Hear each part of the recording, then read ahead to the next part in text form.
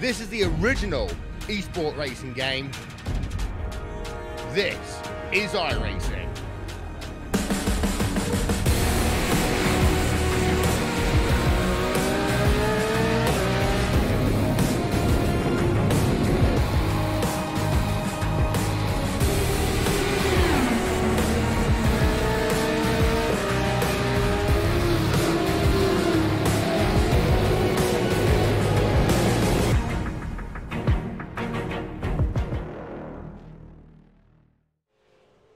Through labyrinth-style turns and all of the trimmings that come along with it, it is the Australian Online Supercars Championship. This, sponsored by West End Mazda and so many more that find themselves at Road Atlanta, a track which often finds itself as one of the more difficult when it comes to the calendar, a track which many have to respect more rather than attack, as we here on what is SimSpeed Esports Network find ourselves looking at qualifying taking place right now for 36 laps worth of action that we'll see in the championship just in a little bit. It's a new team here in the commentary booth. It's Jake Sperry joined with, of course, retaining face Scott Fountain. Scott, has to be said here, there is going to be a very interesting qualifying. Practice times that came in looks very interesting at the moment, and I reckon that this one is going to be a lot closer than at some of the other rounds of the championship this season.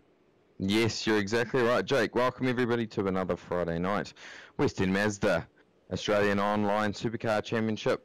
Also want to thank LeBlanc for jumping on board and sponsoring as well. It's a bit different to be commentating with a new person. Normally I have Jay Kennedy to talk to, but I've got someone even better than that, Jake Sperry. It's awesome to be in the box. It's been a while since I've heard your voice commentating, and it's great to have you back in with our team, mate. Well, no worries at all, but of course this is 20 minutes of open qualification, which means some very important points of contention. First of all, these lap times have to be clean. They have to make sure they stay on the track and not pick up any incident points. Getting a time in early is going to be a lot more beneficial than getting it in late. Secondly, when time expires after 20 minutes, you get until the end of your lap to sort everything out, and that can be so crucial who can get themselves the final lap in. Let's look on board then with the number 22 machine of Brady Myers getting a big wiggle coming up through notorious turn number 5, arguably the most difficult bit of track on the circuit before now heading through these two right-hand corners which lead up to this long back straight, which is a couple of kinks, turns 8 and 9 before the 10A, 10B chicane. And Fonzie, it has to be said that this is an absolutely beautiful section of track and the prime overtaking opportunity. Yes, you're exactly right, Jake. It is a fantastic circuit, one which is very difficult to master. We're coming down here into a heavy braking zone, and you can easily overshoot this and find yourself on the outside of the grass there, and then you've kind of mucked up your whole run over this hill here onto the front straight, which yeah, I'm sure we're going to see plenty of action unfold tonight. We have seen many a time in the V8 Supercar this track really turn it on, and I'm sure nothing's going to be different tonight. And on cue, Brady Myers takes pole position for the moment, 119.869. It's Jordan Ross second, Ian Ford in third. Brett Loxton finds himself now up in fourth position. Big push to the line from Carl Stokes as well. He looks to set his first lap time then as he goes to start a flying lap, struggling a little bit with Guy Leach in tow as well. But really these first lap times are going to be all about trying to make sure that they get themselves in as well as possible. As we look at Joshua Anderson and the Vendaval sim racing machine, Anderson, one of the new signings over with them at the moment, and we'll see what he'll be able to do as he gets himself over the line, and he will now look to start his flying lap as well. Yes, there we go. Just you could see coming into the braking zone there at the end of the straight, he was just getting himself ready, potentially holding up the car behind. I'm sure we're going to see a very fast lap from Joshua, providing cars don't get in his way. But yeah, great field of drivers out here tonight. Jack Boyd there sitting in P5. He's going all right at the moment. Expect him to move up there towards the end of qualifying. Good to see Ian Ford as well. Oh, a bit of a moment there for Joshua Anderson though. Yeah, just that little bit of a moment. He had to be careful about that. Could so easily have gone wrong for him at that stage, but Anderson does well to hold on and to continue on his lap as he now makes his way out of 7 and now on this long run down this straight. And this is the most important bit of racing that he's going to have to try and get right. That first lap becomes so vital. Only 66,000 splitting the top 2 at the moment. Top 10 split by just 0.4 of a second all the way down to Zach Best. One vehicle running off very aggressive when it came to 10A there from Anderson, and he has to bail the lap. Yeah, there we go. He's bailed out early. He's going to have a few more opportunities to do so as we're seeing movement on the leaderboard. Now we're currently focusing on Stephen Barger. Stephen had... Oh, there we go. He just flick over to Marlon there, and he potentially was on a lap. And it's all over for him, so he's going to go back to the pits and reset. Currently we have Brady Myers still at the top of the timesheet there. Ian Ford sitting in second, Jordan Ross in third. Those two guys switched places moments ago. Brett Loxton in P4 and Jack Boyd P5, Thomas McMillan 6, Harley Haber, he's just dropped back, he was in P6 there for a moment. Michael Cracknell, he's got some pretty good pace in him, so be interesting to see how Michael goes. Brendan Hobson, hey, good to see his name back out there. He was a bit unwell and we gave him a shout out a few weeks ago, and great to see him back out there turning some laps. It hasn't been the same without Brenton being out on track. Then Nick Cummings sitting in P number 10.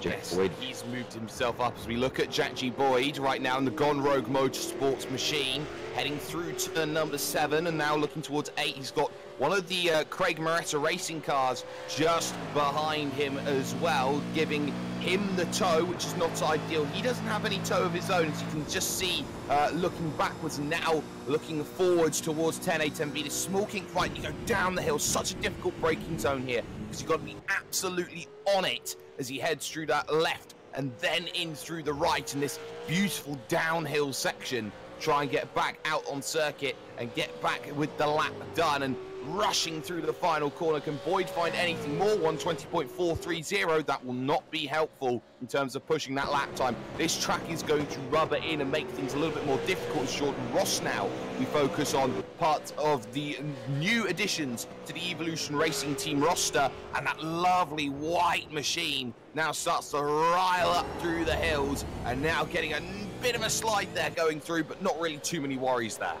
No, exactly. Jordan Ross, very smooth operator, and it was a bit of a shock for me to see him change teams during the silly season, but he has a lot to offer the Evolution Racing team, and so do all the other drivers that they've managed to pick up.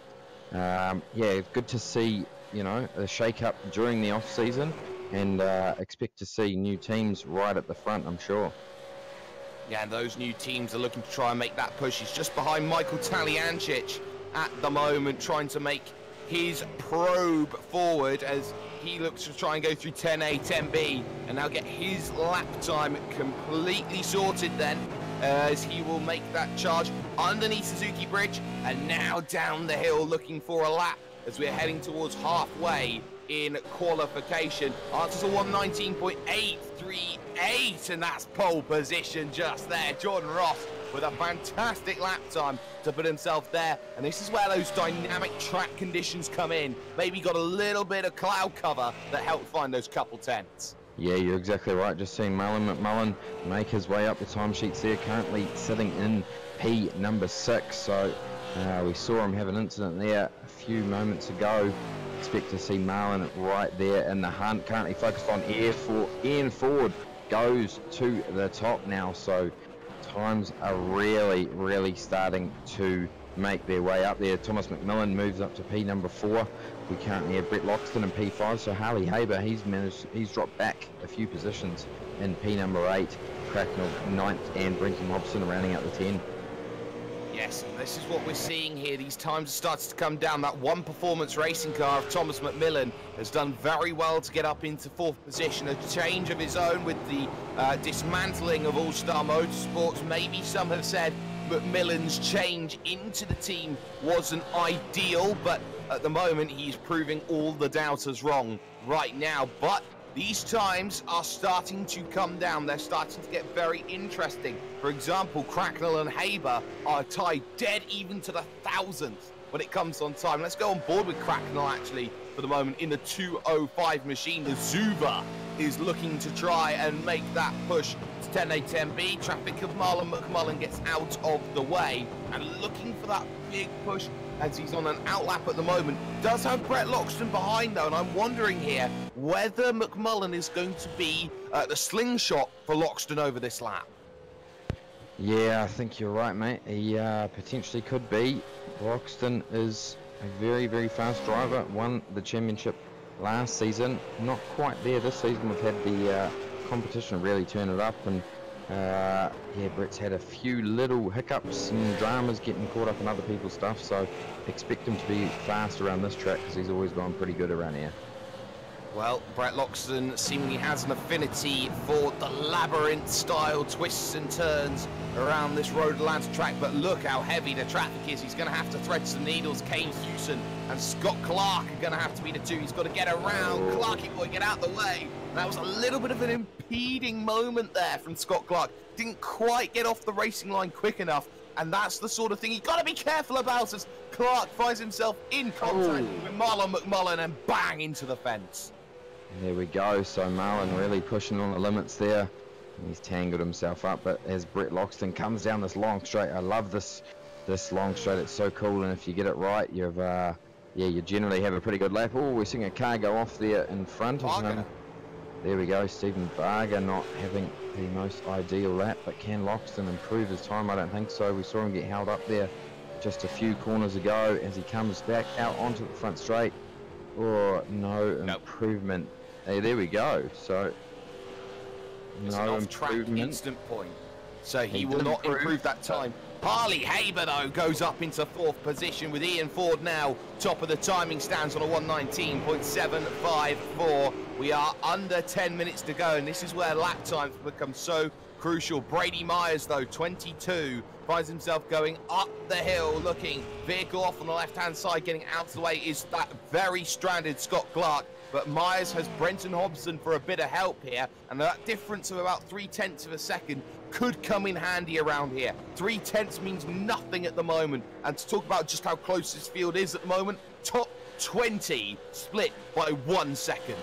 There we go. It is super close around this track, and yeah, it is probably one of the best tracks in the world, I have to say. It's so you know, just the flow of it, really. You really need to be on your toes the whole time, and every time we race here in a V8 Supercar, well, it never disappoints. So I'm sure we're going to see plenty of action, but we're seeing this leaderboard really mix it up. Has anyone got an answer for Ian Ford, though, is the next question. Brady Myers coming down the last section of the track onto the front straight. Is he going to do it? Oh, yeah, no, not quite. He has made an improvement, but not quite enough. So yes, not quite got there, but we look at Jack Boyd at the moment in 7th position right now. He's hoping to find himself a good lap time as he heads himself locking up massively through the lefts and rights, and he's hoping for something to happen as he gets himself down the hill under Suzuki Bridge and charging over towards that start-finish line, the Yokohama Bridge. He does a 1:20.467, so he's not finding anything that is really lightning sharp at the moment. Look at your top 10 at the moment. In 2nd position, it's Jordan Ross. It's 1-2 Evolution Racing Team. And look at the draft he's managing to procure off of James Scott in the 088. Carl Stokes moves up into 11th position as he crosses his way over the line. But now Jordan Ross, with heavy amounts of draft down that stretch, he may just have the best shot yet to try and sneak pole.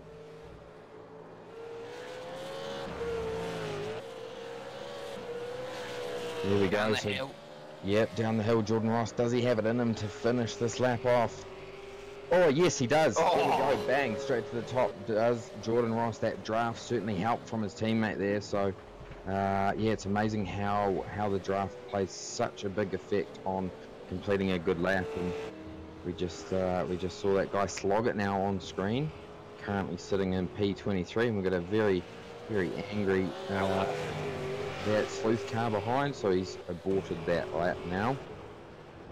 That was Guy Leach going by, and Ian Ford himself now on a flying lap with 6 minutes to go. Vehicle behind has a massive sideways moment. That was Brenton Hobson, who will have to abandon ship as he has abandoned the top 10 now, with Michael Cracknell now holding that top 10 position because Joshua Anderson has moved himself up into 8th position in the Vendaval sim racing machine. So now for Ian Ford, he's got to find half a tenth of a second at the moment to close down Jordan Ross. And this is probably one of the biggest bastions of improvement that you'll see in Australian sim racing, which is probably one of the top places you need to go if you want to find your skills getting a little bit better. Someone like Ian Ford wants to master and own his craft as he makes his way out of 10B. Does have James Scott just in front, who of course was that big help, but he dives onto pit road and he's looking to try and make his way over the start-finish line. He finds himself with no improvement on time due to an off-track instant point,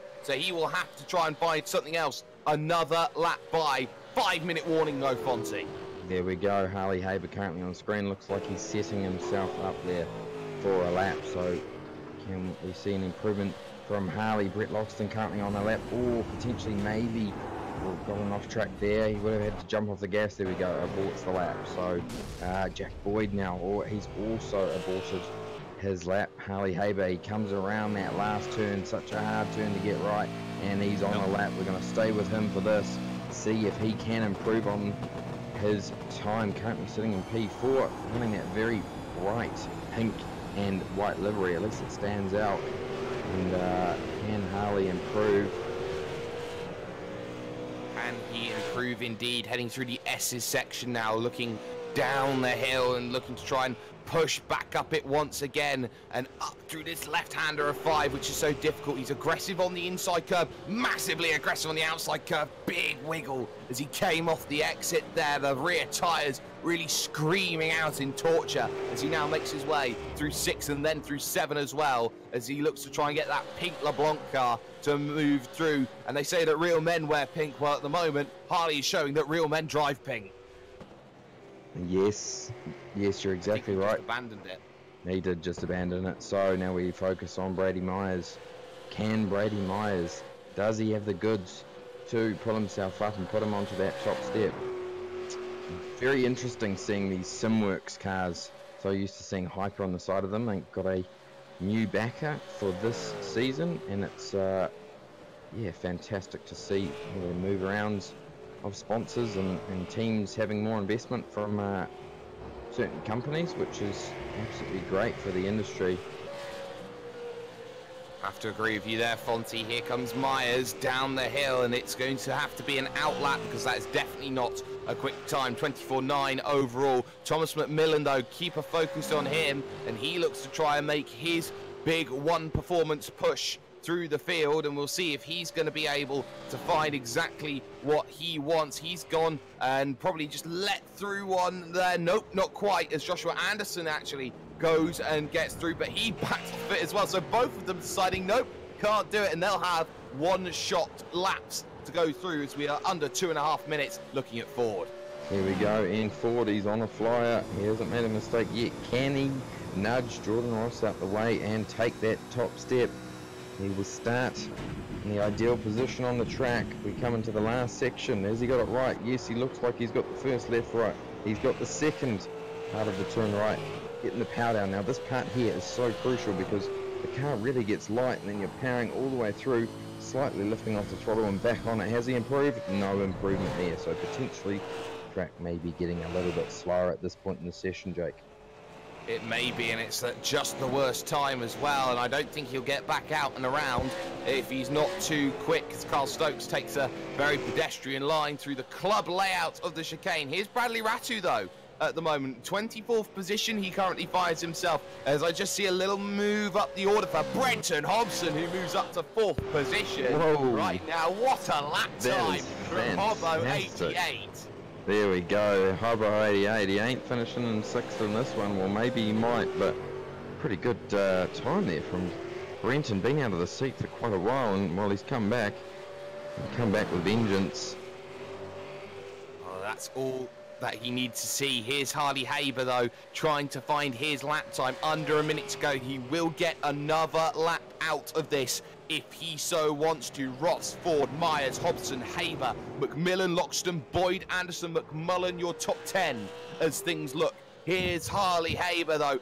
Big wiggle coming up over the brow. Wiggle again as he heads himself through turn number 12, the final corner, and he does not improve lap time. With under 40 seconds to go, this becomes crunch time. Who will find themselves over the line last with not much remaining in terms of this time? Someone like Mitchell McLeod, for example, could be someone on the bubble as he looks to try and find himself with one more lap left in terms of his run. Timer expiring, 15 seconds remaining, and he should just about maybe get over. Brady Myers should get another lap if he needs to, and he will try and push for that line. 5, 4, 3, 2. He's gonna get over the line with a second to spare. He will be the last man over to go. Checker flag comes out. McLeod 120 flat up to 9th. Great lap from McLeod, and now more laps come in. Here's the likes of Jordan Ross to focus on.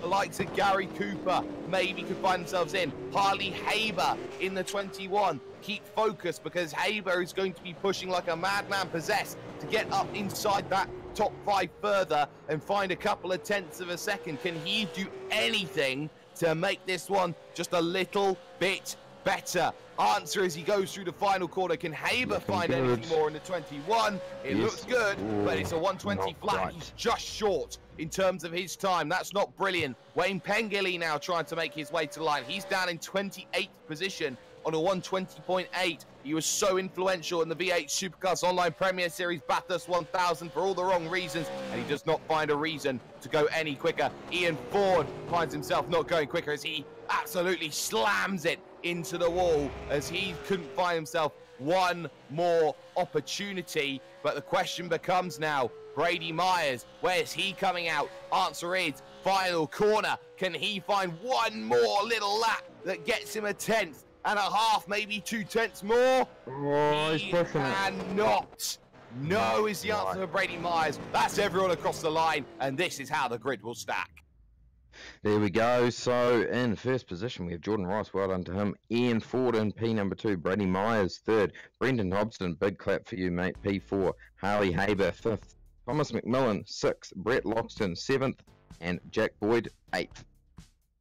And that was the first 4 rows for you. In 9th position is Mitchell McLeod with Joshua Anderson rounding out the top 10. Marlon McMullen starts 11th with Michael Cracknell, in 12th position. Kyle Stokes and Nick Cummings share row 7. Row 8 is Michael Taliangic and Matt Morris. There we go. And then row number 9 we got Zach Best, James Scott, Greg Sharp and Brian Borg. James Duckworth, Damien Johnson, Jamie McKnight and Bradley Ratu in 24th. And then you got Jacob Knight and Kai Sloggett in row 13. Row 14, we'll see David Nenadic and Wayne Pengilly in that row. Luke Page and Kane Hewson on row 15 with Zach Baker and Guy Leach on row 16. There we go to 33rd position, David Kinman, Mark Newton 34th, Gary Cooper 35th. Stephen Varga a little bit further back than I'd expect, 36. Stuart Coulter in 37th, Matthew Dare 38th, Simon Pitt and Christian Smart round out 39th and 40th. And then you got Matt Lear-Pavaden, you got Scott Clark, Brenton O'Brien, Mitchell Bales, Brett Hender, Shane Evans, likes of Chris Barnes and Matthew Clowett. The 48 that set times, the one who didn't was the 29 of Jake Maloney. But for Jordan Ross, he is at the front of the field. 36 laps of racing. There is one competition caution that will come out at some stage over the course of this event, and these drivers have to be absolutely on it to see if this one's going. Crucially though, Evolution Racing Team 1 and 2 at the front of the field, and then from there it is 4 different vehicles in 4 different positions as the likes of Myers, Hobson, Haber and McMillan look to be the best of the rest. You can go further, 6 and 6, Loxton and Boyd, part of 2 different teams. Mitchell McLeod, Josh Anderson. It really is a who's who for teams and the star drivers up at the front of the field. But expect the unexpected when it comes to Road Atlanta. This is one of those circuits where everyone has to be absolutely on it and careful over the course of 36 laps. Remember that this one is also sponsored by the likes of LeBlanc and so many others to go. Sam Blacklock Media and Knight Rider Design have put their works in, but 2 minutes then on the clock. Engine notes will rise. Here we go. Let's get ourselves underway. Yes, we are clear. We are green and we are going. It is a good start from Jordan Ross at the front. Ford going hard to the defence because there was Brady Myers trying to sneak away down on the inside. Could he manage to steal that away? He's got the chance as he heads himself up into two as one goes off in the background there. Didn't quite catch who that was as Myers has to play defensive as Hobson. And he'll collect one of the Supercars as well. Yeah, there we go. Loxton and Hobson come together there. Not the ideal start for them. Maybe they've got away with that with not too much damage, but certainly not the best start for those guys. Everyone else getting... Oh, we've got a car in the background there. Actually around two. I can't exactly see who that is. There we go. Matt Morris. He is dropping back and dropping back quickly. Not an ideal start for him, but reasonably... Yeah, get some replays up soon, but Harley Hager has moved himself up into P number 4. Currently we have Jordan Ross, Ian Ford, Brady Myers, Harley Haber, Thomas McMillan, Marlon McMullen, Joshua Anderson, Jack Boyd, Mitchell McLeod. Now, what a fantastic qualifying from him. He was a bit back down 23rd there. He's currently up in 9th. He did start in 9th with that last lap flyer. He's had a few VBs tonight as Mitch McLeod. He'll be on it. Expect him to be right at the front if that's the case. But getting back to the racing, Harley. Oh, here we go. That was Carl Stokes for Evolution Racing Team having a moment, and look at the freight train try and find a way by. He's down 18th position at the moment. Oh, this could be close. Evolution Racing Team machine there. That was mighty tight. And yeah, you could definitely see there, Fonty, just how disastrous that could have been, as now that mid-pack looking to get really difficult. On board from Kai Sloggett's perspective, trying to get down the inside of the LeBlanc 24 machine and can't quite manage it. No, fantastic start there from Kai. It was, yeah, pretty close between those two Evolution Racing Team cars. That could have ended in tears if Jamie just came over that little bit further. Look at Brady Myers right now as we get a LeBlanc instant replay up for you at the moment. And well, this is where it's key as they headed through the opening section. Look at Brett Loxton's perspective. Has a little wiggle, but now he's heading up through in this very tight section. You really don't have anywhere to go on the opening lap. And the moment Hobson came around, unsighted, nowhere to go, you have to say instant bystander from Brett Loxton, who will be mightily disappointed at what has happened there in terms of the opening lap. Just look at this from Matt Morris as well, and he gets a tag from behind, and hard he spears into the inside wall as we go back live to action, as we got this fantastic battle continuing on here as Brady Myers tries to hold off Harley Haber on the outside, who yields as they make their way to turn number 1. So right now it seems that Redback Racing having to stay behind the TTL Esports machine as Taliancic at the moment now finds himself going very, very slow. Damage, I have to feel, as he now loses a whole lot of positions, if not a slowdown. Yeah, here we go. We're going to get the instant replay thanks to LeBlanc. I reckon that someone's tagged him coming into the end of the straight. We'll just have a look at this replay. I reckon he looks reasonably quick there, but he has already sustained the damage, so potentially clipped the wall somewhere. Well, they both went off, and then he came back on, and it has to be a slowdown. Same for James Duckworth. Yeah, there we go. So slowdown for them. Bit of damage to his car already, though. Just looking at this grid, we've currently got Jordan Ross. Look at this battle. There is Jordan Ross has opened a little bit of a gap so far, so he's got 1.2 seconds, but Brady Myers is right on the back of that Ian Ford car, and Harley Haber is not much further behind him either. No, he certainly isn't, as we're looking at Harley Haber's perspective here. Just 0.3 of a second off of this battle for second position, and Ian Ford effectively having to play rear guard gunner at the moment from Brady Myers, who is starting to accelerate his development absolutely fantastically after joining the team last year. Little look into turn number 1, but he's just trying to get in the mirrors at the moment. Haber maybe in more of a position to attack at the moment as he tries to find a way through at turn number 3, and he's not quite there. Not normally the place that you get to see overtakes. Up out of 5 is probably where you're going to be seeing the moves up in towards 6. But you can see just how single track line it goes, and Haber is wrestling all over the back of Myers. Yeah, do you know, that's what we see from these redback cars as well, especially Harley's car is very fast in the opening laps of the race and generally struggles towards the end of the stint, so his car is looking very racy now. He's not going to look out potentially though. Oh, here we go. I've seen a little bit of a tag there. Was that Ford checking up a little bit too fast? But now Harley is under all sorts of pressure. We've got Thomas McMillan and Marlon McMullen really wanting to get this done. Harley has the inside line though, so he is going to get the advantage. But here comes Marlon McMullen, and he's going to give him a little bit of a tap on the way through, saying, "Don't chop me off, buddy." Here we go. Here we go. Harley's going to get the run. Harley's going to get the run. Right. Can't quite get it. Big defensive hold from Brady Myers as there Harley Haber just about holds on to position as now Josh Anderson gets on the back of the train as well, which now stacks back 5, 6, 7 maybe as they go into turn number 1 once again. They're losing Jordan Ross, they're losing Ian Ford, and now look at this alternative line taken by Thomas McMillan there through turn number 2, and now it's a case of just finding a bit of space here in this train, trying to get some breathing room, because it's all just come one massive choke point at the moment here, Fonty, which they all need to worry about.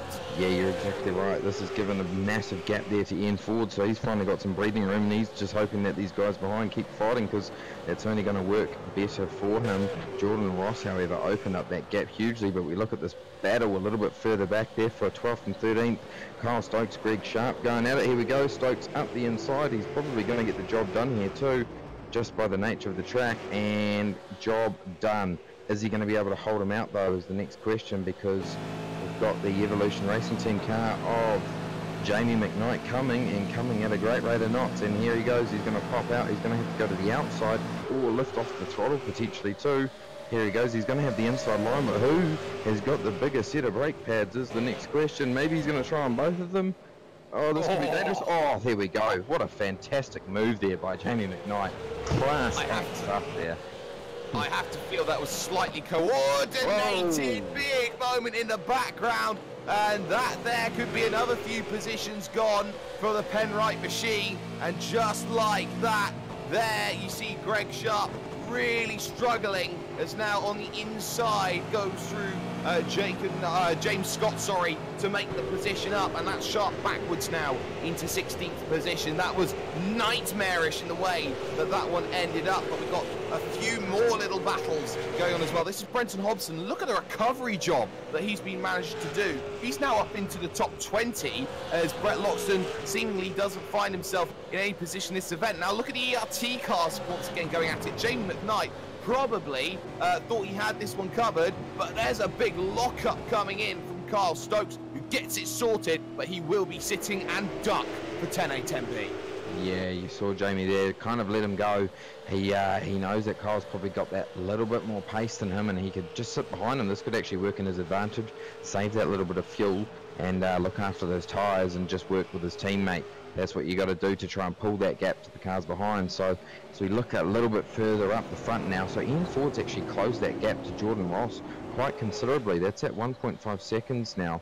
Brady Myers has closed the gap also on Ian Ford. So Harley Haber's coming along with him, but Ian's in a very difficult position when he's punching air just in front of him. So expect that battle to heat up very, very soon. It's the KRF machine of Michael Cracknell that's got to be worried, because there's Joshua Anderson trying to find a way through for the Vendaval Sim Racing team, and now up the hill into notorious turn number 5, which catches so many drivers out. It's the question of at what point does the train disintegrate. At the moment, it's at Cracknell, who cannot hold the pace of the drivers in front. And Anderson's going to know this here, Fonty. He's going to know that he's going to have to try and find a way through to stay with the train that's starting to break away up in front. There is no ifs, no buts, no ands. Anderson's got to make the move this lap on Cracknell. Yes, he certainly does. He has the speed, and very good driver as Joshua Anderson. Doesn't really run the supercar too often, although we have seen him a bit more this season by currently riding on board with Nick Cummings. He's looking up the inside there of Anderson, but not going to have the speed, but Anderson locked the brake coming into that difficult braking position. And we've got McLeod hanging right on the back there. McLeod will pounce at any opportunity, and look, he's got the run there now. Is he going to have the speed to get him into turn one? He's certainly going to look at it. No. Nope. Not there we quite go. There. And there we see how McLeod's going to have to play that patience game, and this is what happens here. Brady Myers and Ian Ford try to jump in.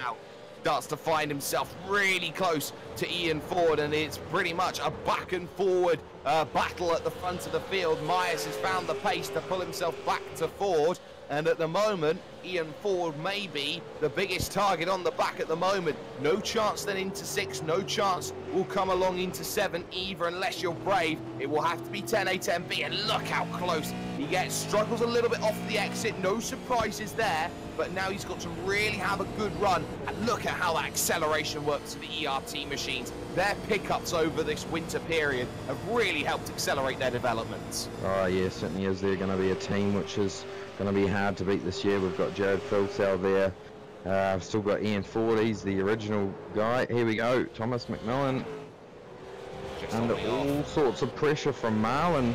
Marlon looking very racy. He's, yeah, he is very, very fast. He has won official Monday night Supercar Championships, and we haven't seen... here we go. Bradley Rattu, not the ideal position that he wants to be in, facing the wall. So watching a replay now, what's happened here. So we've seen, ooh, here we go, Mark Newton just fired it off there. And I'm not sure what happened. Oh, unfortunate incident, that one. It's a difficult position. That was a hard hit as well. He's going to need to get himself a new $500,000 supercar very quickly. Oh, more than that, I think. There was Zach Best there in the one performance, and it was just the lightest of touches through turn 8 there. It's a small kink, it means absolutely nothing, but 2 into 1 doesn't go, and effectively they didn't give each other enough room, as we saw a lot of action happening there as we look at Christian Smart's incident right now for the Gone Rogue Motorsports team. He was starting to check up as they headed through and looking for the inside. A bit too aggressive there as Smart gets a big incident, and he goes backwards through turn number 1, like Vettel did in 2012, through turn 4 of Interlagos. That tells you how much skill he had. There we go. So I've seen incidents there. The same car caused, was caught up in 2 of the same incidents, but looking up the front now, we've got Ian Ford's dropped back. He's sitting in P4 now, so I'm not sure if we can see what has happened there. But yeah, that has certainly changed it around. So we saw Ford really losing his pace, maybe driving to a fuel number, because he's lost a fair bit of speed very, very quickly.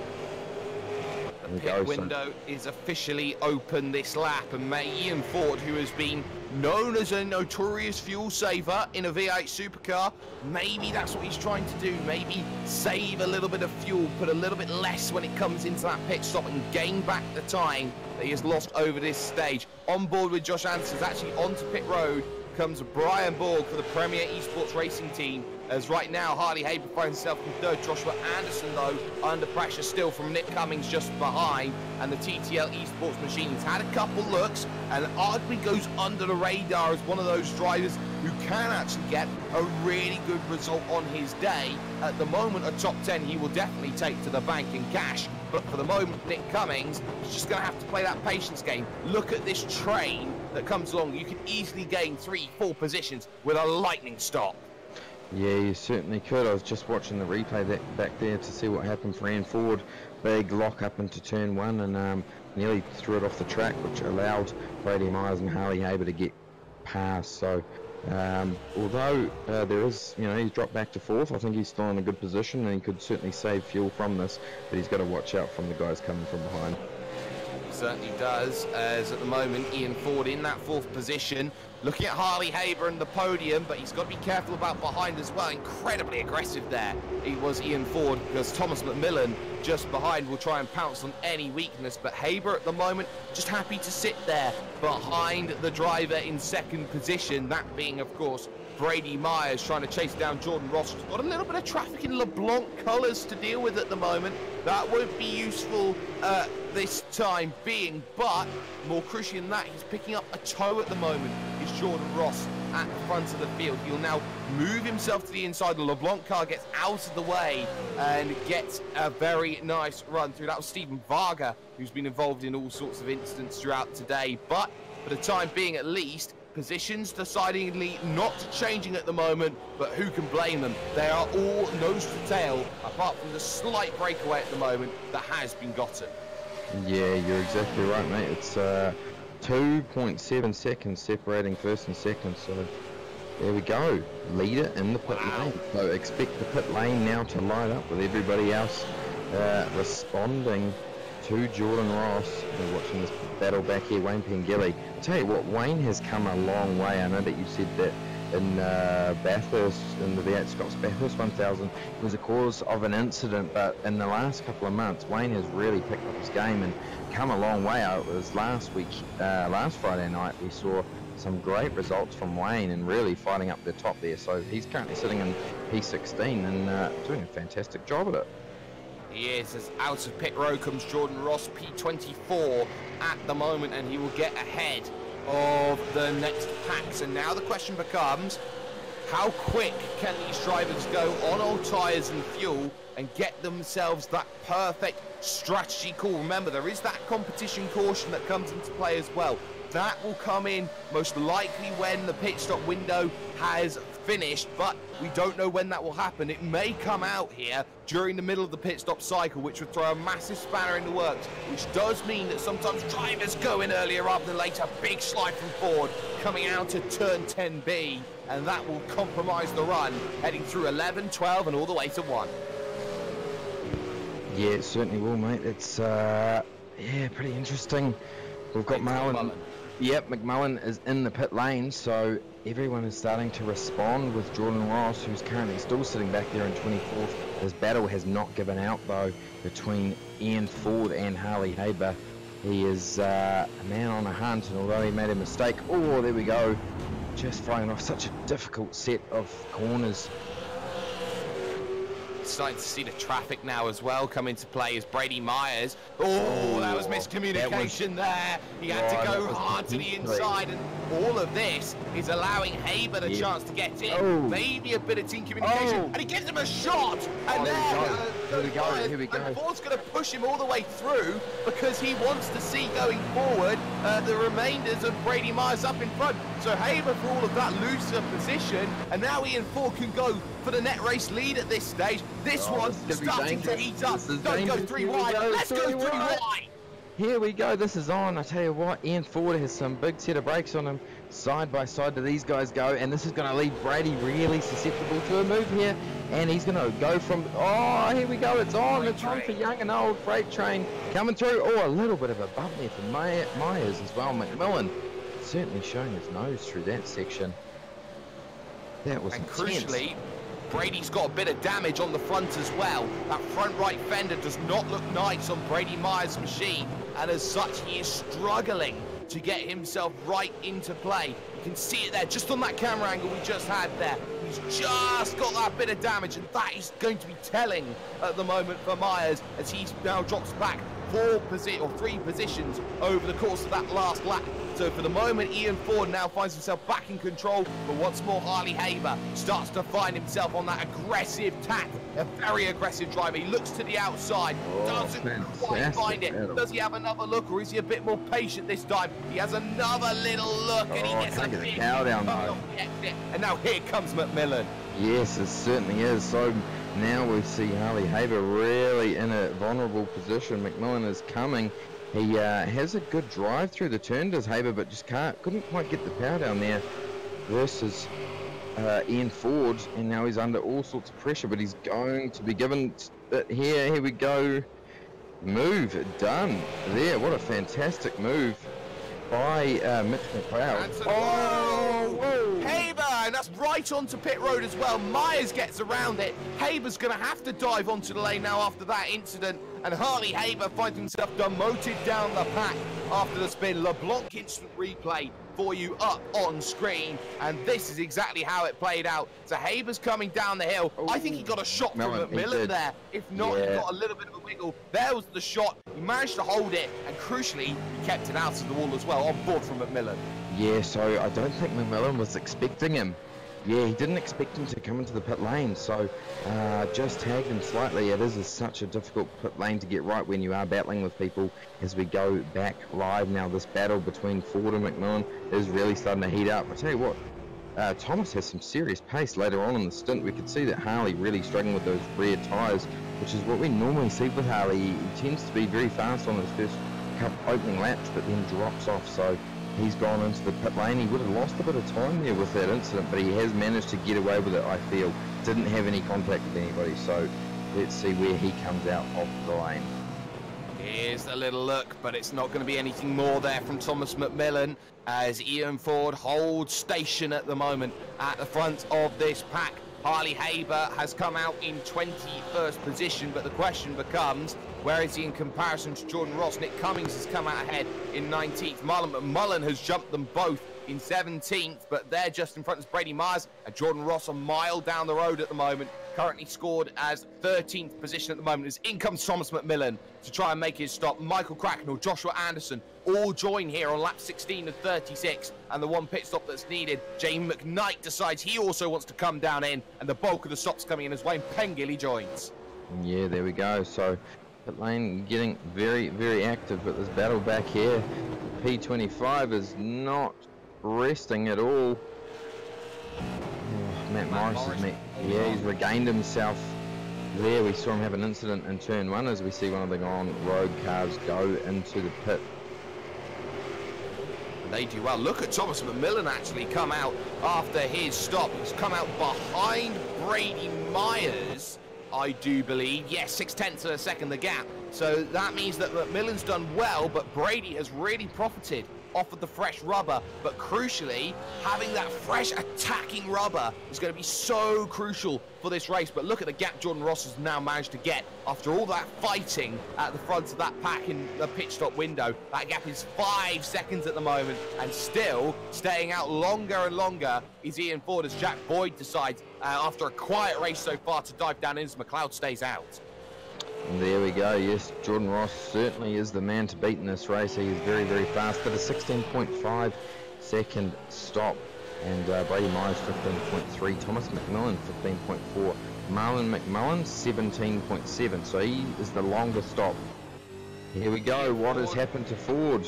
He's had a moment. He's had a big moment because he's dropped a position. Let's get ourselves a LeBlanc instant replay. See exactly what has just happened to that Evolution Racing Team machine of Ian Ford's 15. Heading through turn number 1. He gets a big slide on entry. Gets himself a good Tokyo. And, well, he manages to get more Tokyo. And ultimately, he just saves it. But style points, he didn't quite hold your drift there, so we'll have to take deductions.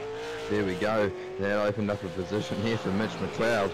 First race he's led in a little while is Mitch. He'll be stoked about this one. Expect to see him come into the pit lane, I reckon, at the end of this lap.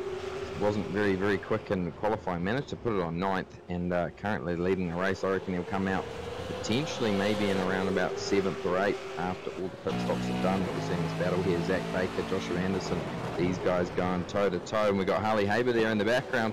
Big lunge from Haber. Yes, and you're seeing here Zach Best hasn't yet come down and make the stop. The other two have, Anderson and Haber, and they both make their way through almost, as now Haber and Best go at it side by side on the run. From Michael Cracknell's perspective, he's staring at this and he's starting to see it, almost a bit of contact there between the two as they angle for position. Big bump to the side. They hold it together. Zach Best has to yield, and no, he gives the shot back. Bang! And that's poor form. Yeah, that was pretty poor form. It was pretty ambitious there by Harley, but he kept it clean, and that was probably a little bit over the top there by Zach, and I think he is going to probably take a little bit more damage than what Harley would. Very, very true. Here's Marlon McMullen, though, for the Craig Moretta Racing Team. He's kept incredibly quiet through this event. He has kept himself out of trouble, but if now's the time to pounce, this is as good a time as any for him right now. Thomas McMillan, yes, he's got the fresher rubber on him, but Marlon McMullen has proven today that he's in the mood to battle, as you could see there, bouncing all over that outside curb was Thomas McMillan. I think McMullen's hoping that he's got himself a good opportunity to sneak a top 5.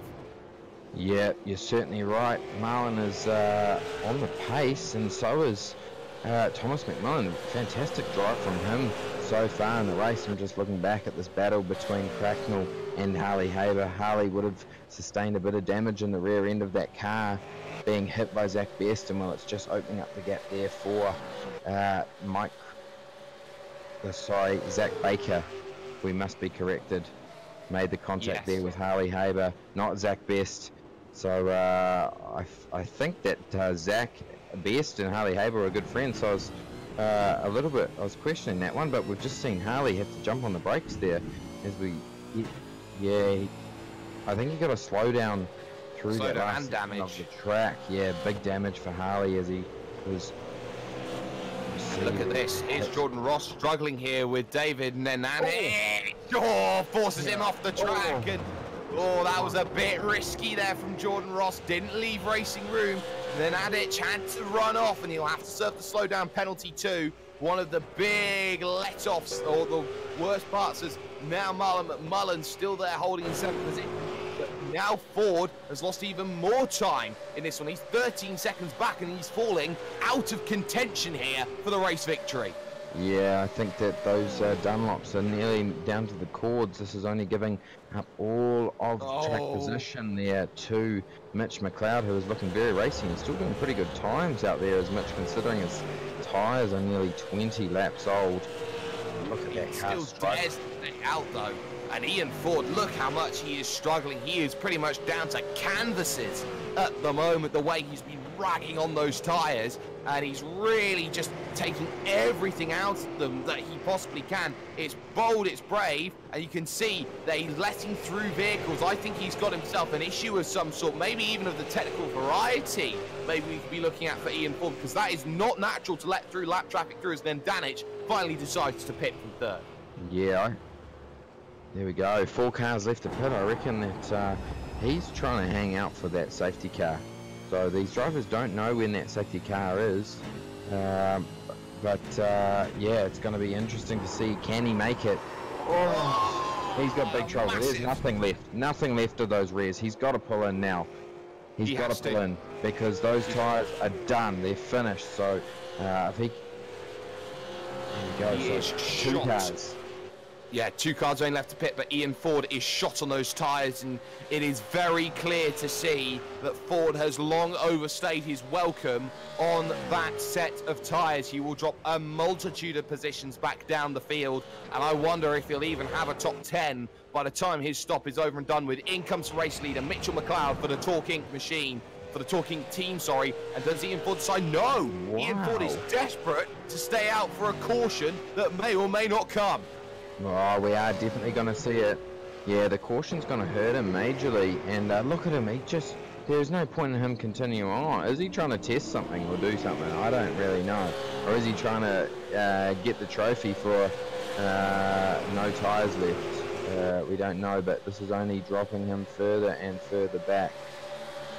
Here's Jake Maloney at the moment. He's trying to get on this Guy Leach train at the moment, and just in front of Guy Leach is Damien Johnstone, who is gone rogue motorsports through and through. Little look behind as there's a bit of a little shot winding around Kinman and Page coming together, and well, they hold it just, but now the next little pack is going to try attacking at the moment, and around the outside there of Kinman they go, and just like that, Brenton O'Brien gets himself a position, and up he goes one more.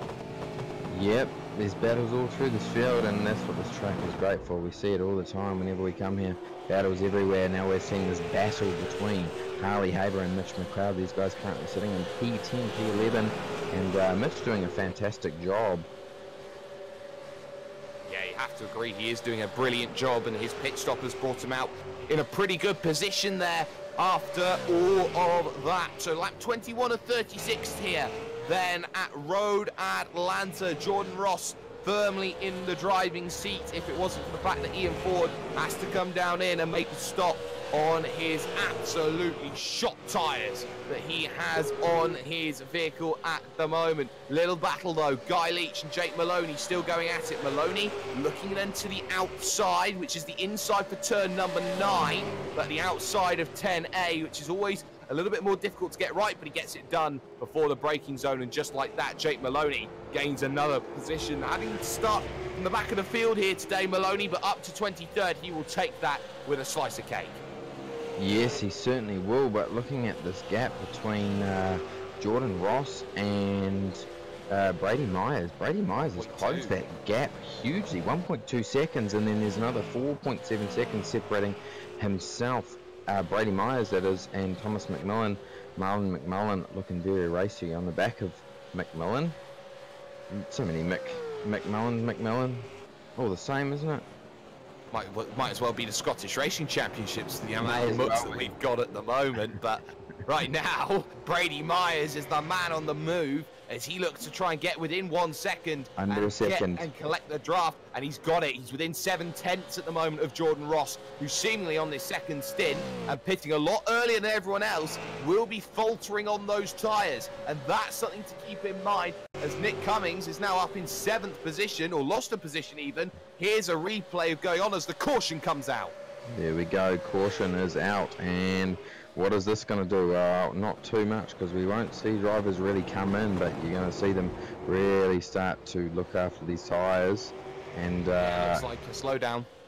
Yeah, and really just try and look after the rubber.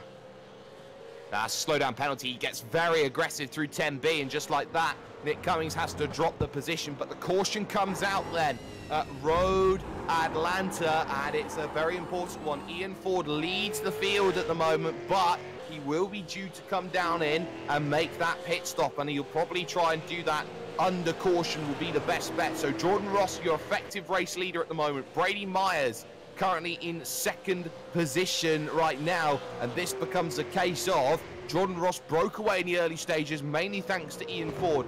Will he have that luxury, and will he be able to do so in the final dash to the end? Yeah, well, it's going to be interesting to see where Ian Ford comes out on the stop. What? He stays out. But, there we go, so pit lane is closed. Next lap. Yeah, this is only dangerous for him, really, because the whole field's going to back up, and he's going to drop out. Oh, my! He's got past the safety car, has he? No, he just had this massive moment. Yes, he has just jumped by the safety car. He'll have to check up and wait for it. But my goodness me, he had to get on the binders quick, and even that wasn't ideal, as there is the iRacing roof first safety car looking to make its way past Ian Ford, and does so out on track. So Ian Ford, I don't know what he's got left. Canvases, and he might as well run the safety car at this point. There we go. So Ian Ford, where is he going to come out during this pit stop? Harley Haber sitting back there in 11th. Mitch McLeod in P number 10. Mick Cracknell, great drive from him so far in this race. Joshua Anderson sitting in P8. One name who we haven't looked at, Jake Maloney. Now he started in 49th position, 49th, and he's up to 23rd. So we always see him whenever he turns up here on a Friday night. He generally doesn't jump in and qualify. He likes to start from the back and have a little bit of a battle coming up through the field, and generally finishes pretty good. We've actually seen him get on the podium during a endurance event by doing that. Great race we've had though so far, though, isn't it, Jake? I have to agree with you. It has been very action-packed as Maloney does his traditional last to wherever challenge at whatever circuit he finds himself at. But at the moment, this field very much stacking up nicely. So Ian Ford holds the lead of this one at the moment. He is due to come down in. There is one mandatory stop required. Question becomes when he comes down and makes that stop, not a case of if. Second position at the moment finds itself to be Jordan Ross, who is probably in the best position possible at the moment in this field, with Brady Myers currently in third as things stand right now. And this is going to be really key at the moment, what we're seeing, Fonty. These drivers here inside the top 8, I think, will have a legitimate shot of victory right now. And Ian Ford finally decides to dive down onto pit road. Those tyres were cooked and a little bit more than that. And I'm wondering if he's got any sort of rim left on those tyres when he takes them off in the start. Yeah, yep, you're certainly right, mate. It's going to be interesting to see where he comes out. I reckon that Brady Myers is probably the man on the charge here. So these guys jumping in for tyres, maybe they think that it's going to be more beneficial for them. We are on lap 25 or 36, so 11 to go. I think we're going to see these guys who are going to be at the back with new rubber on try and charge through and as quickly as possible. Potentially we see incidents unfold from that just due to the nature of the track as Ian Ford now leaves his pit bay. Where's he going to come out? Well, he's not going to come out in the top 30. He is going to come out, yes he is, in 27th. So where can Ian Ford make his way up to? I think that Brady Myers is the man on a charge here. He has 3 lap newer tyres than what Jordan Ross does. And Marlon McMullen behind Thomas McMullen could be under pressure from Jack Boyd, who is on 8 lap old tyres. So expect Jack to maybe potentially even get up here and get a podium. And that's going to be crucial because Mitchell McLeod is also on 4 lap old tyres. He really stretched his stint and did so well. Ross, Myers, McMillan, McMullen, Boyd, Cummings, your top 6 out there on track. Anderson, Cracknell, McLeod and Haber, your top 10. And anyone inside that top 10 has a legitimate shot of taking a victory out from this one. At the moment, you have to say, it feels like it has been Jordan Ross's race at the moment. He's had control of the majority of this one. He pitted early as a conscious decision, but that decision to come down, make that stop, is going to be very, very important. Safety car will come in then on this lap. The lights are off on top of the iRacing roof first safety car as they make their way towards turns 10A and 10B, rounding this long turn number 9, sweeping corner as you get this fantastic camera angle of 10A and 10B, which is so often attacked here in iRacing, but you cannot be too aggressive with it. For Jordan Ross, though, it's a case of holding on because you'll have 11 laps worth of battling left to do as he has control of the field behind him. Goes. Wait, and now decides to let off and get the power down. We are green once again here at the circuit of Road Atlanta. Yeah, look at Marlon McMullen. He was caught sleeping there because there's a huge gap between 3rd and 4th. Jack Boyd wants to put all sorts of pressure on him. I think we're going to see incidents potentially with all of these new tyres on these cars. We've got side-by-side action here between Mitch McLeod. Oh, Harley Haber bending it in there from nowhere. Comes from nowhere to try and fire it up the inside of Mitch McLeod, but Mitch says no thank you, sir. Trying to get a bit greedy then maybe in the early stages. Ross has done very well then on that restart, but he's still got Brady Myers following in tow as they head through 6 and 7. Still there is Nick Cummings, who could be massive help to Brady Myers if he can get himself up through the train. Heavy amounts of curb there from Myers, but now Jordan Ross has, for the first time in this event, to defend potentially towards 10A, 10B. Now surely is the time for Brady Myers to strike when the iron is hot against the old tyres. And look at this, angling down towards the inside. Jordan Ross with maybe not much left to defend. He's going to do it on the outside. He's going to do it on the outside. He is going to do it. And look at that around the outside. Brady and his bunch have got him. Look at that shot back. There we go, a little bit of a shunt on the way through. McMillan's on the inside, and this is going to leave Jordan Ross really open here. He's going to lose both of them, and Marlon's going to get a position as well. So there you go, from 0 to 0 in a matter of corners, and Jordan will not be too happy about that. Give potentially Marlon a little bit of a shut. Now this is where it gets dangerous through this point, because both these guys will not give up. Oh, I tell you what, Jordan will not be happy about that. 3 positions lost. He was in the grass actually coming off the exit of the final corner. He had to be so careful about that. Josh Anderson still trying to find a way past Nick Cummings a little bit further down in the train. He can't find it, and look at that just behind. There was the talking machine trying to get past the KRF Motorsports car. There was a certain Mitchell McLeod trying to find himself an opportunity, but again, Anderson just sitting there, and he drives it in deep through turn 6. Looking at turn 7, he's got to be careful here as Nick Cummings tries to find a way past Jack Boyd, and at the moment, Boyd holding his own at the moment inside the top 5. He may have gone rogue, but at the moment, he is probably doing the most anti-rogue thing possible. He's staying very calm and resolute. There we go, big stat from our director. 9 different teams in the top 10. That's what I absolutely love. This is the competition in this field, in this series, is getting better and better, and the teams are really stepping up to the plate. Brenton Hobson around, absolutely gutting for him. He was really on a charge up to P12 after his first lap incident, and he's going to lose another spot there. So back to P18 as we see the man Jake Maloney. He is up to 17th, so fantastic drive for him.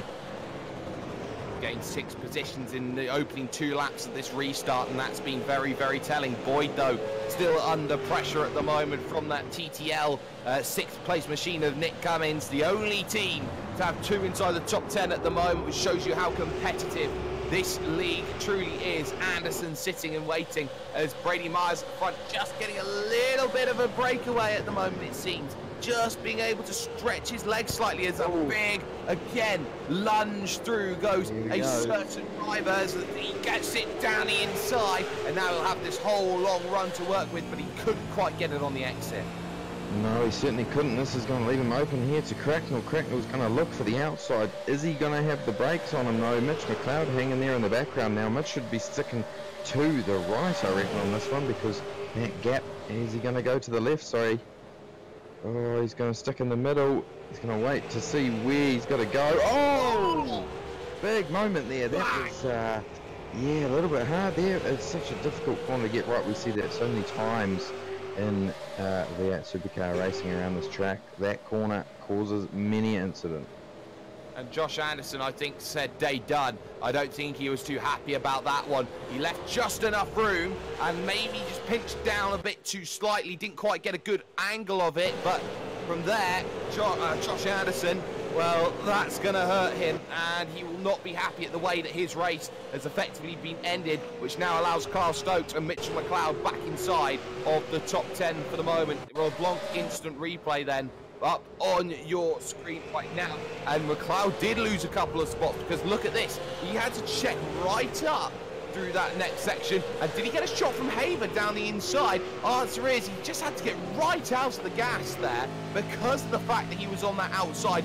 Mega run from Carl Stokes and all that closing speed there was coupled with probably a slowdown penalty as well through 10A. That pretty much signaled the sign that was there for that, as now Jack Boyd looks to attack the limping Jordan Ross on old tyres. There we go. So Jack Boyd is trying to get the move done. We've seen Jack do phenomenal things as we've seen cars go wide there. This is going to leave Harley Haber an opportunity here, I think. It is, and Haber's looking for that 7th place as around goes Brenton Hobson once again. There is no synergy in his sim racing tonight, and that much has to be said by the way that he's had incident upon incident upon incident. He gets himself towards 10A, 10B, gets there on the brakes, a little worry, gets a tyre on the grass, and he's lucky that he's not collected anyone else in that one. That for Brenton Hobson will pretty much sum up proceedings here this evening at this circuit of Road Atlanta. Cracknell, though, still holding on as round goes, I believe it's Taliancic, yeah, from Pursuit Sim Racing. Yeah, there we go. Not ideal for Michael Taliancic. We've seen some great pace out of him recently as well, and not to forget, that's for sure. Brenton Hobson, though, getting back to him, he's been away from the V8 Supercar for a very long time, sorting out some personal illness, and great to see him back out there, and really had the pace in qualifying. He's sitting on P4. Here we go. That was Jake Maloney trying to go around the outside to make that move. There was a very interesting little battle. Let's get on board with Maloney's perspective. He's hard on that right-hand side. He does get the overlap, but ultimately there, that was Taliancic, I think, just trying to manufacture a bit more room for himself. Maloney left with nowhere to go and ultimately turns him on his quarter panel. And that much there for Maloney. Yeah, he has two choices there. Turn the man or back out. As now, look at this, just by McMullen, because Jordan Ross having to go defensive into turn number 1 with just 6 laps to go. And look at this, up and under coming from Jack Boyd trying, Jack Boyd not finding. No, he's certainly not. That's a, we just saw an incident there just on that replay, and you can't really put supercars too wide through that corner successfully. Maybe a smaller car like a Skip Barber or something, yeah, not a problem, but one of these big beasts certainly don't want to go side by side through that corner, just the nature of the understeer of these types of vehicles. But we were seeing Jack Boyd, a very racy Jack Boyd at that, but Jordan Ross is doing a fantastic job at holding him back. Is he going to get the run as we're coming on to the big long straight that his drafting plays such a huge part in this? Is he going to be able to outbrake him? My guess is potentially not. We just see how good Jordan Ross is under brakes, and Jack Boyd is a fantastic driver, but just can't quite seem to get there. He's going to show his nose though this time. He's going to look, but not quite close enough. Look at Marlon struggling in front though. He is really struggling for grip, locked that left front, and this car is not looking good for Jordan Ross.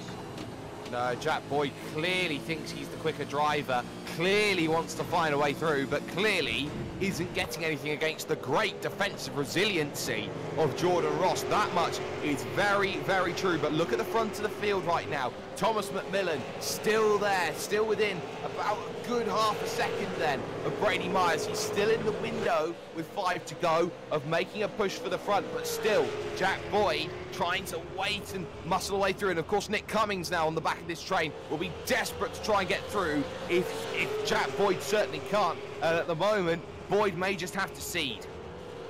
Yes, Boyd, he's playing a very safe game. He's certainly not getting in there and hitting him, which is great to see. He wants to get the pass done cleanly, which gains your respect. There we go, Brenton Hobson out of the race. This man we haven't focused on too much in this race, and that is Jamie McKnight, Wayne Pengilly. These two guys are pretty good friends in real life, and good to see them out battling there on track. Jamie didn't have the greatest of qualifying. He's sitting back in 23rd, but he's managed to make his way up to P number 12 as Wayne is looking very racy, and Jamie is going to hold that inside line and make Wayne go the long way. This is only pulling Greg Sharp into the mix as well. They're all bunching up, and that much is very, very telling, as now there's just 4 laps to go when they cross the line, and now this is the next worry that they're going to have. Time of the essence. When do you get your elbows out? When do you start attacking? Just behind there we saw that attacking element, but no attacking elements then from the front of the field, and there was no chance for Maloney just yet try and make that move. He is pretty much stuck as he tries to find a way by on Greg Sharp, and he's looking all over, looks left, looks right, hoping for something. McLeod as well, looking at this battle for 8th position now, trying to find a way past Haber. Yeah, so McLeod has lost that position.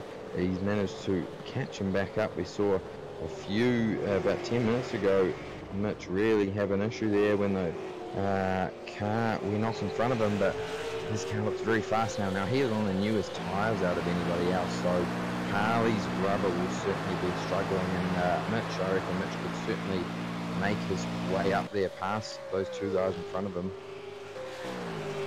Very, very true. The gap almost a second at the front. Ian Ford, though, who stopped for tyres, he's up in 17th position. He was waiting for the caution to come out. It was a little bit too late, and as such, he's now got to try and make a long charge back, and it was tactical error that we rarely see from Ian Ford that's put him out of it. Still, though, with 3 laps to go, Jordan Ross under pressure. Jack Boyd still not quite there into turn number 1. He may be gone rogue motorsport, but Jordan Ross is very much holding his own. Marlon McMullen there in 3rd position, just a little bit down the road. Neither of them in a position really to chase that down, and Ian Ford, he's got the fastest car on track at the moment, and that much very telling as he looks to find himself past into 16th. And look at that, there's Jake Maloney just in front. That's just the proof of Ford's pace at the moment. Yeah, yep, you're certainly right there, Jake. He's very, very fast, but he's just going to run out of laps to do it. Could still potentially get maybe a top 12 here, but I don't know if he's got it. And there we go, he's going to get the job done, and done cleanly. these cars in front of him battling is certainly going to work in Ian Ford's favour. Look at the pace that he has got. He's going to get a good run out of that turn onto the big long straight as we're getting Greg Sharp slightly have a little technical glitch there. Ian Ford's going to get the huge toe coming down the straight, and Jamie McKnight is making Wayne Pengelly go on the outside. He may get it done this time though. No, but Jamie has the brake pads. Just though, but look how compromised he is on the exit. Little wiggle. Here's the chance for Pengelly. He picks a pocket and he gets himself the chance to go through on the inside of 12, and that's how you make a move. But look at this, McKnight trying to come back. Everyone goes to the inside. Oh my goodness me! Greg Sharp gets a tap from Ian Ford. Maloney gets himself through as well. Goodbye, Greg Sharp, with 2 to go. Oh, I'd just like to give our director a big round of applause there. Fantastic shot there from Jay Kennedy himself. No good at commentating, but when it comes to directing, he's right in there. My word. But Jack Boyd now under pressure. Here's Nick Cummings trying to think about a look down the inside at 6 with 2 laps to go. Lap and a half even. No, can't quite get it. It's 8/10 at the front for Brady Myers, who still leads this one out overall. Poor run off of the exit there for Nick Cummings. He's not going to have a chance to go and make that move, and he's got to maybe look behind him at Michael Cracknell, who could find himself maybe closing down that gap. He's under no pressure just right now at the moment. Jamie McKnight, though, has the world and his neighbour behind him at the moment. He doesn't want his neighbours there, because here comes Jake Maloney thinking about, okay, maybe I've got a chance to make this move. At the moment, not quite there, not quite able to make that lunge. Unless he goes late. Here we go. Ian Ford. What a move. What a move, and Ian Ford's going to try and follow around the outside, and he gets that one done as well with the fresh rubber. Last lap then of this event, Brady Myers leads this one outright here at the front of the field. Thomas McMillan has desperately tried to stay with, but ultimately Myers has proven the pace is too much. The pack though forms behind Boyd and Nick Cummings, who has really struggled to find a way through, and he's all over the shop trying to find a line through, and this is going to allow Cracknell maybe the chance to push +1 if he can get that run. Haber's been so good out of 5, he may have this shot to run it up at 6, but for the moment at least it seems that Michael Cracknell can't quite find himself in the right position. Back straight now for Brady Myers. Thomas McMillan's hoping for a rare mistake out of young Brady, and Marlon McMullen, don't discredit him, that podium will go a long way if he can hold on for 3 more corners. But the 10, A and B comes Brady Myers, and it may be Brady's bunch that will get himself a very happy finish come the end of this one, but it was through hard work and resilience and having to scrap and claw for this one. Brady Myers, final corner comes looming, and he will take the win for TTL Esports in round 5 of AOSC. Oh, what a fantastic drive from Brady. Really deserved that one. I said that he was going to be the fastest after that stop, and well, he certainly proved that one. Great drive from the rest of the field. Ian Ford. Bang! Into the tyres and gone, and pretty much out of this event, pushing the instant limit too hard, and like that, Ian Ford is done. McLeod has wrecked it coming over the start-finish line, but your winner of this one very much is Brady Myers, the last of the few drivers coming through. Matt Morris definitely struggling, and it looks like he's had damage coming over to the end. If not, he's out of fuel. Definitely out of fuel, it looks like, as he will limp down the hill over the line, and that will pretty much signal that. Let's get classified results up on your screen. This is how everything has finished here at Road Atlanta. There we go. So well done to this man, Brady Myers. Fantastic drive, buddy. You really deserve that. You were super fast there, and yeah, once the safety car came out, you always looked fast before that, and well, you certainly proved that. Came through to win, so well done to you. Thomas McMillan will finish in 2nd. Marlon McMullen will finish in 3rd. Great drive to you, Marlon. Jordan Ross, well, he drove a super defensive drive there to hold off Jack Boyd, who finished in 5th.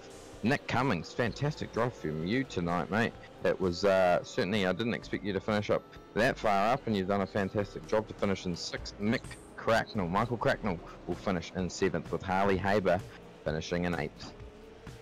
Great work from them as we head over to the second page. Mitchell McLeod gets 9th position with Carl Stokes rounding out the top 10. Jacob Knight, good drive, solid drive actually into 11th place with Wayne Pengilly making moves late to get up into 12th. Jake Maloney holds 13th with James McKnight 14th. The Brian Borg gets himself 15th, and KRS Guy Leach rounds out the top 16. Then we move on to P17, Damien Johnston from Gone Rogue Motorsport. 18th will be Kai Sloggett, 19th Greg Sharp. We saw him have an incident there in the dying stages of the race. A very damaged David Kinman will finish in 20th. Zach Baker, 21st. We saw him have an incident with Harley Haber. Be quite ambitious and really to tune up Harley there and give him a bit of a serve, but he'll finish in 21st. Michael Taliansich 22nd, Luke Page 23rd, and Mitchell Bales in 24th. And on to page 4, Christian Smart in 25th. Shane Evans will get 26th in the end. Gary Cooper, Matthew Deere, Matt Leperdavin in 27th, 28th, and 29th. Matt Morris rounds out the top 30 with Chris Barnes 31st, and new tyres did not benefit Brenton O'Brien. He could only manage 32nd. There we go, on to 33rd. We have Bradley Ratu. Terrible drive for him in the end. We saw him get tangled up there at a very fast part of the track and end up in the wall. Ian Ford, 34th. He had an incident there on the last turn, which he would not be happy with. He was the last of our people to take a stop and was really fighting his way through. Was the fastest car on track, but did not end up being his night. Stephen Barger, 35th. Brett Hender, 36th. David Nedadick in 37th. Kane Hewson, 38th. Brenton Hobson, not to forget for him. Welcome back though, Brenton. Well done to you, mate, on your qualifying result. Better luck next week. Joshua Anderson will finish in 40th. Well, we're hitting the retirees. James Scott, Stuart Coulter, Mark Newton not having a good run. Zach Best actually struggling for one performance racing. He gets himself 44th out of all of that. Matthew Clowett, Scott Clark, Simon Pitt, and James Duckworth round out 48. And one more being Brett Loxton, who had himself nowhere to go on the opening lap of this event. Well, we're going to step aside very, very briefly when it comes to our AOSC action. When we come back, post-race coverage coming to you after this.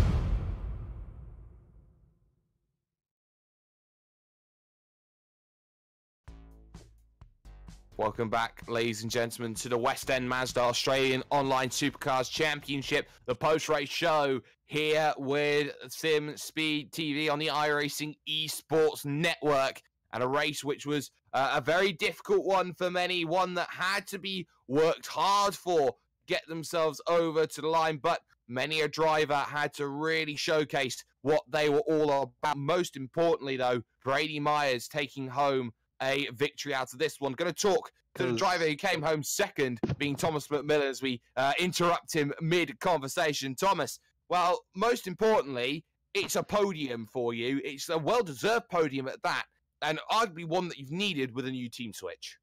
Yeah, it's good to get a good result in my first race for One Performance Racing. It's a bit of a redemption from my previous track record. Well, we saw how maybe a year ago from this point you found yourself at a track like this and found yourself in good qualifying form, maybe not race form. But in terms of Road Atlanta as a track, as a dynamic, surely it's one that really does suit your driving style and the way that you like to run a V8 supercar. Yeah, it definitely does suit the way I drive. I love the way the track flows and all the left-rights, suits the way I drive. I've always been not too bad there, so yeah, it was an awesome race. Chasing down Brady just sucks. Every time he would make a little mistake, I'd follow him, but just a little bit worse, and I'd lose all the time back up. But yeah, good win by Brady. Well, you put the pressure on. Ultimately, it wouldn't be enough, but the next few rounds of the championship, you got a nice little break coming up as well. Or maybe we might not say break, Scops coming up in the future as well. So a lot of championships to fight for in this V8, 3 in total. And ultimately, how are you feeling looking at putting in that effort and getting that drive and that determination in to pretty much set up a good run here when it comes to February into March? Oh, I'm hyped, you know, I just want to put in a lot of laps and just get the results like it kind of showed tonight. So get ready for Scops. Hopefully I'm not still banned. Waiting on confirmation for that. But other than that, yeah, I'm ready. Well, hopefully he will be ready. But before we let you go, Mr. McMillan, any shout-outs or sponsors? I'd like to thank all the guys at OPR. I'd also like to thank David Sanford for being my spotter and helping me with all the fuel and telling me what the other cars are doing around me. And also the sponsors at OPR, Night Rider Designs, and Euros. Don't even know what that is. Driver Performance. Well, that's very helpful. He doesn't quite know who his sponsors are. He's not expected to get up this high in this event. Thomas McMillan coming home in second position. Very quickly, Scott Fountain standing by with third position. What a great result for Craig Moretta Racing's Marlon McMullen. Yep, certainly was. Marlon, you had a great result tonight. It was certainly talking you up in the qualifying. You've always been there or thereabouts, but to finally get on the podium again, you must be happy. Yeah, g'day guys. It was a bit of an interesting qualifying session. I'm glad I got some form of a lap, and it was just sort of hard trying to find your own space. And it's just such a tight track, you know, when there's like 50 cars out there. If anything goes wrong on those first 2 laps, you're going to really sort of be chasing your tail for the rest of the session. But I mean, as I know, qualifying's not the be-all, end-all. You got the race still ahead of you. You got 36 intense laps, and I mean that start. I think I went from 11th to 6th, just trying to avoid it all, and to sort of try to stay out there in my own sort of area. Like I didn't feel like I had the pace to really sort of battle with McMillan, but we still had a really great battle because I just tried to, you know, just sit on his bumper the whole race, hoping he would make a few mistakes. But every time he did, they just weren't the mistakes that I was not hoping for, but you know what I mean, just sort of trying to get through around him. But other than that, you know, going from 11th to 3rd, it's a pretty good day. I mean, the strategy was all right. The car, it felt all right, but it just felt really tough out there. But it's good to have a little bit of pace again, as you said. And, you know, I think I got some good points tonight as well. So that's really good for our team at CMR.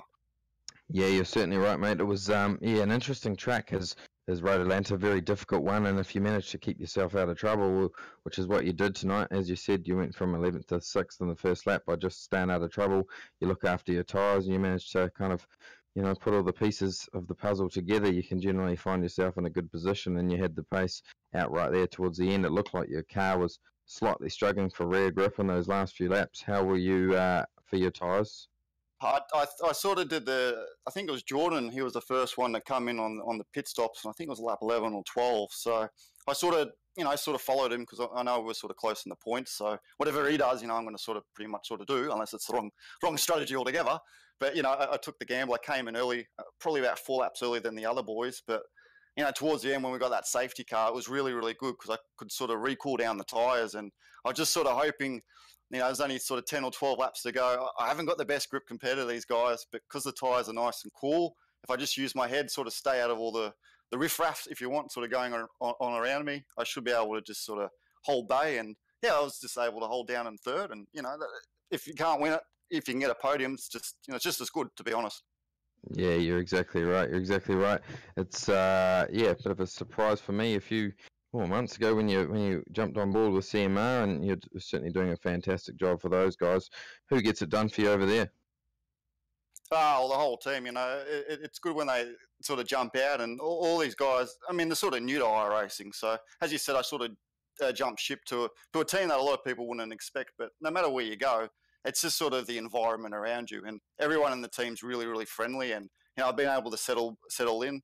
I retired for a little bit. I wasn't on for about 6 months, but it's nice to come back and have some really good, clean racing. And I thank Chris Moretta for giving me a shot at CMR, because pretty much, I could have gone to many, many teams, but I don't know, he just sort of had the right words, to sort of tickle me that day. And I really like it at CMR. I'm just sort of able to be my own driver and, really sort of try and help the new up and coming guys. And their pace is actually rapidly improving. So, whenever they come out of the next AOSC round, they should have some serious pace. Oh, that's excellent. Well, thanks for jumping in and joining us, and we certainly look forward to you being with us for next round. Cheers. Thank you for your time, and thanks for the broadcast.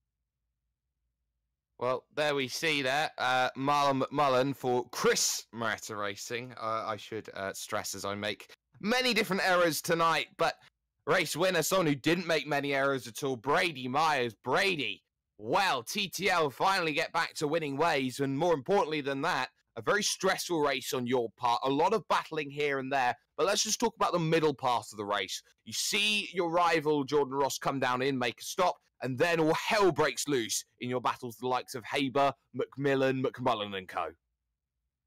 Yeah, that was a very intense part of the race, especially when I got that shove, that netcode shove from McMillan. Thought, I don't really want any part of this, so I thought I'd take the strategy call and get out of it. Well, you managed to get yourself out of it, and that crucially left you into a good position coming over to the restart. And more importantly than that, really, Brady, was the fact that you saw Jordan Ross maybe on old tyres. Did you feel like that was going to be the big key point for you in terms of attacking that restart? The fact that your rival was probably on about 10 laps, maybe older tyres, you had that real opportunity to go out there and show Jordan Ross what you were worth? Yeah, for sure. I mean, like, I knew even after I pitted, we were catching him, a few tenths here, a few tenths there. So I knew we had pace on him, but I knew he wasn't going to make it easy for me. So I thought, we'll just see what happens. But I managed to get a good run on the restart on the back straight, and that sort of thought, I may as well go for it. Nothing to lose. Well, nothing to lose at all for you, and a race victory it is for you. But looking forward over to the start of March, because you have yourself a really, really important Imola race coming up as well. So that 650, how are you looking at preparations along with TTL for that? Yeah, coming on good. I generally like Imola in the V8. I think I've done quite well there in the past, so I'm really keen to get there and show that we're a top runner again, and show that we're on the up. Well, on the up you may be. So before we let you go, any shout outs to sponsors? Yeah, just want to thank the guys at TTL. They've been great in helping me with setups and everything this week, and testing in, that sort of thing. Big shout out to SimWorks, our new sponsor, Fire Designs. Hope I got that one right. And Down Under Graphics. And you guys for the broadcast as well. Well, I can't correct you on your sponsors. I don't know them myself. Brady Myers there. Race victory then for him. But Fonty, one last thing for you. What's your final thoughts then on proceedings that we've seen here at Road Atlanta? Oh, I've always liked Road Atlanta as a track. I think it's a fantastic place for battles and lots of controversy and incidents. And great race tonight. I think Brady drove a fantastic drive tonight. Jordan Ross, a little bit hard luck for him.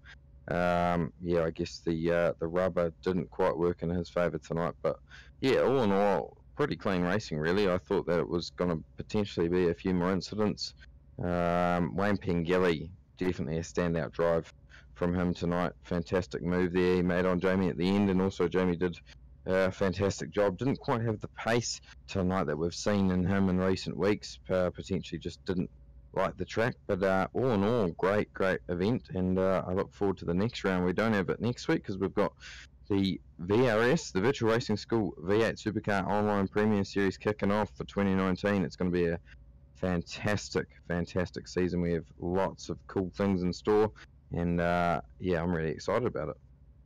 So am I indeed. But that's something you can find on the iRacing Esports Network, along with so many other broadcasts that you are able to find. But for proceedings here this evening, that is all we are going to have time for. A massive thanks to LeBlanc, Sam, Blacklock Media, Knight Rider Design, and of course West End Mazda. This has been the Australian Online Supercar Championship. The next round is March 1st. It's 650 Ks as they battle it out at the wonderful Autodromo Enzo Edino Ferrari, otherwise known as Imola. But for those who cannot wait, there is of course Monday night V8s, which always find themselves in some fantastic action, as well as the first round of the VRS V8 Supercars Online Premier Series, the #1 league when it comes to Australian, or shall we say, Western Hemisphere motorsport in sim racing. But for the time being, that's been Scott Fountain, Jay Kennedy, pause for dramatic effect,